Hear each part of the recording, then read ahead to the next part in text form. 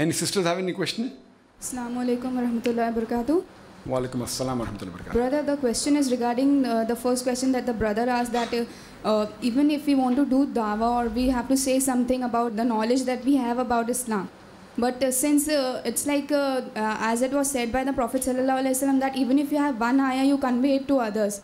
But when we are telling it to the others, they are telling that the most common phrase that they use, abhi Jumma 8 din ho gaye aur abhi matlab chale ye log.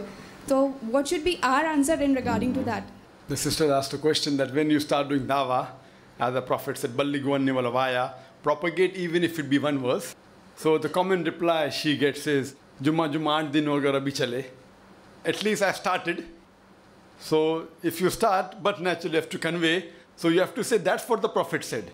The Jumma 8 din ki zarurat bhi nahi, wohi din bol sakte. If it's a Muslim. Tum to Jumma 8 din na. Prophet said even if it's one verse. So tell your friend, and this thing can only be told to a Muslim. A non-Muslim will not tell you this. Jumma 8 din jo dialogue hai, a Muslim will tell you. So you say, even Jumma 8 din, it is too late, Jumma 8 din. If I hear in the morning, I can deliver the same morning. So even if I agree with you, Prophet said immediately. So do you believe in Sahih Bukhari? Do you believe in the Prophet? So turn the tables over. Rather than saying, Jumma 8 din, no, when I'm based, okay, fine. You say Jumma 8 din, I agree. The Prophet said immediately, Ballighu anni walaw aya. Because this was a Muslim. A non-Muslim will not tell you this. A non-Muslim will give you another thing. Oh, you Muslims are like that, you are a merciless. So how to reply the different technique? So sister, the better way of doing dawah is, instead of opposing, in martial arts, when you want to fight, it is preferable to use the power of your opponent and throw him down, rather than use your power. He may be a big giant. If he tries and comes and punches you, you take a step forward, use his force and throw him over.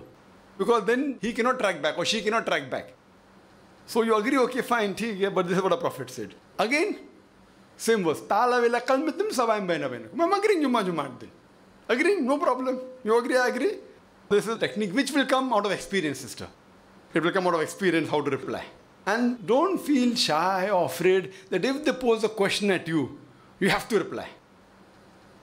See, that will come, inshallah. The more you strive, Allah will make you in that position. Don't think, oh, as Zakir bhai answers on the spot. So, inshallah, you'll be better than me. Maybe after a few days, Jumma 8 din mein, maybe after a few years. The thing is, sister, that you start, make a beginning at least. And when you make a beginning, you may not be able to reply that wittingly on the spot. But inshallah, the more you strive, Allah says in the Quran in Surah Ankabut, chapter number 29, verse number 69, you strive in His way and He will open up the pathways. So the main thing is doing jihad fi sabilillah. Hope that answers the question.